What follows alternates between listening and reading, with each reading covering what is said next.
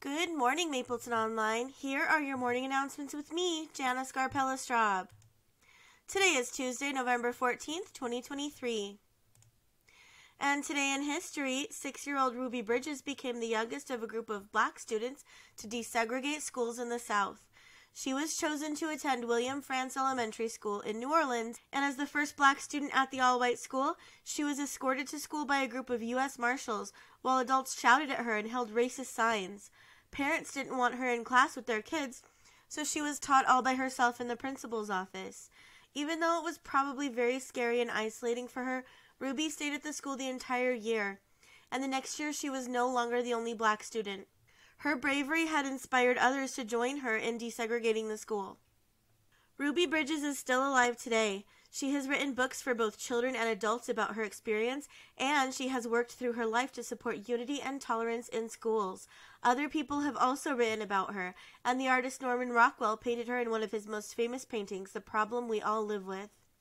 Ruby's story is proof that individual people can make a difference in the world, even when it's scary, by following what we believe in and persevering through hard times. Today's weather will be nice with a high of 69 degrees, and tonight will be generally fair with a low of 34. 77 years ago, wrong speech. I pledge allegiance to the flag of the United States of America and to the republic for which it stands, one nation, under God, indivisible, with liberty and justice for all. Mapleton Reads is going on now. You can join the shared reading experience by borrowing a book from Skyview Campus or the administration building, or by downloading the ebook or audiobook using your library card and the Libby app. If you have not treated out your Chromebook yet, you should consider doing so. The new computers are more powerful, and they've been greatly reducing the problems a lot of students have been having. If you are still using one of the old computers and technical difficulties are affecting your ability to attend class and learn, please go to the administration building this week and trade it for a new one.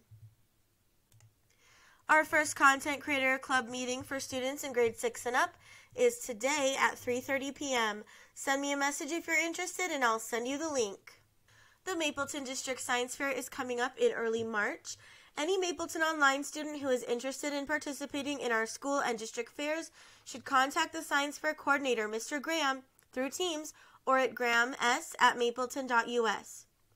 There will be an informal meeting in the week of December 4th, and students will have time to work on their projects over winter break for our own science fair in February. Please contact Mr. Graham with any questions. Have you joined Raise.me yet? Raise.me is a micro-scholarship platform where individual schools offer awards to students who meet certain criteria. The rewards are small, but they add up over time. So far this year, Mapleton Online students have earned over $50,000. All high school students can sign up. If you're interested in joining or have any questions, please talk to your advisor.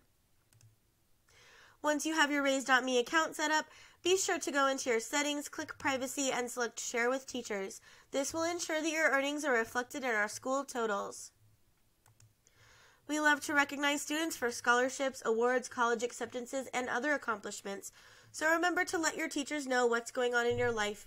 We would love to be part of celebrating your successes with you. I am currently accepting senior pictures for inclusion in the yearbook and senior spotlight this spring. Please submit them to me no later than December 17th. You can email them to me or send them to me through Teams. Our word of the day is enigma. An enigma is like a mystery. It's a person or thing that is puzzling or unexplainable. You could use it in a sentence like, that guy is an enigma. I can't figure him out at all.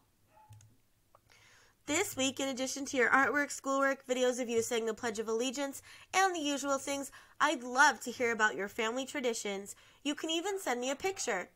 Email me at scarpellaj@mapleton.us or send me a message on Teams, and you might see yourself on morning announcements. That's all I have for you today. Thank you, and have a great day.